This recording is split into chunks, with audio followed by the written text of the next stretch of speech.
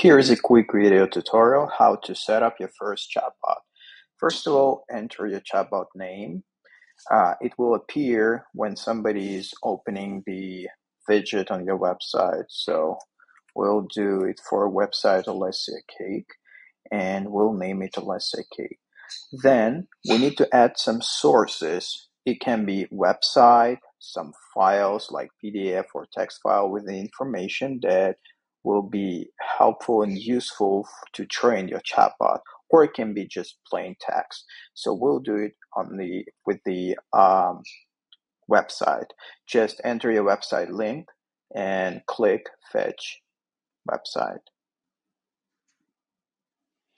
After a few moments, you'll see a lot of pages that the crawler got a lot of pages from your website. You can leave pages you want to train your chatbot on, and then click Create Chatbot. After that, we'll configure and customize our chatbot. This is the chatbot name again, first initial message.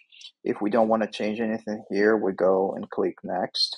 Then we can enable lead form by just clicking on these check boxes. This lead form will appear to capture information of your customers. And here you can enter your email where you can get these leads. Then we click Next. Here you can add some logo and change the color of the chatbot, appearance of the chatbot. So you can just simply change the color here and click Apply Changes. It will appear in different color. And the last step is to embed your chatbot on your website. Just copy this GS code and enter for the pages, insert it for the pages where you want to have your chatbot. And that's it.